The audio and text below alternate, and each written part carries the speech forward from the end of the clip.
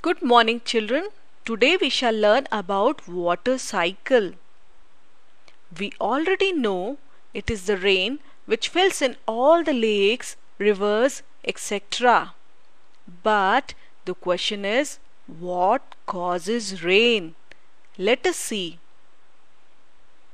So, here is the sun. What does sun do? The sun heats the water in all the water bodies, be it ponds, lakes, rivers, etc. So, the water here changes into water vapor and the water vapor rises in the air. Then it cools and forms small water droplets. These water droplets form clouds. And inside the cloud, what happens? The smaller water droplets join to form bigger water droplets. Finally, these big drops become so heavy that the clouds cannot hold them. And what happens next? These water drops, they fall as rain and we get rainfall. And this is the rain which fills in all the lakes, rivers, ponds again. And this is not it. The cycle continues. Again, the sun heats up the water in the lakes, ponds, etc.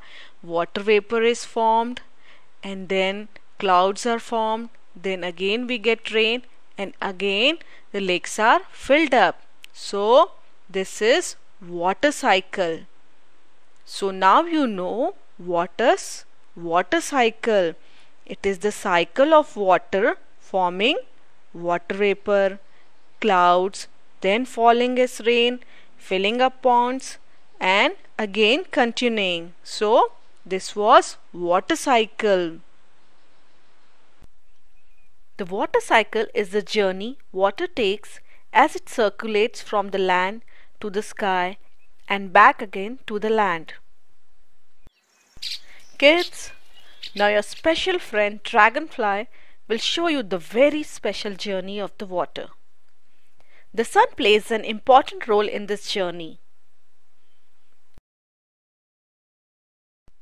The sun's heat evaporates water from the earth's surface.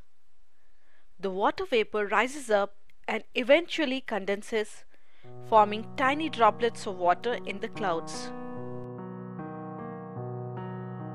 When the clouds become heavy and are not able to hold more, they fall as rain and fill up the oceans, rivers, lakes, ponds with water. The water again evaporates from these water bodies and the cycle of water continues.